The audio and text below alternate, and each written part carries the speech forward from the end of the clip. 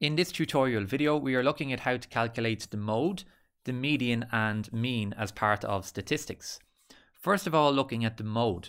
The mode stands for the number which appears the most often. Try and remember it as mode for most. M-O-M-O. So the number which appears the most often in our list here is going to be 2 because it appears twice, where all other numbers appear only once. So our answer for the mode is simply going to be 2. Coming to the next one, it's asking us to calculate the median. The median is the middle value, but the numbers have to be placed in order first, starting with the smallest.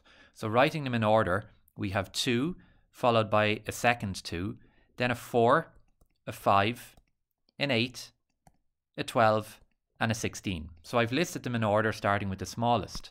As I said, the median is the middle number. The middle number in this case is going to be 5. So our median is 5. Coming down to the final part, it's asking us to calculate the mean.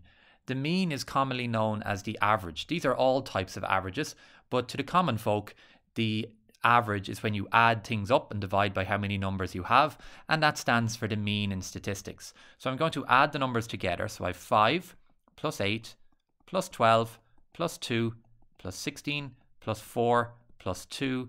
I divide that by the total number of numbers in my list, which is 7. When I add them together on the top of my fraction, I have 49 over 7. 49 divided by 7 is 7. So our mean is 7.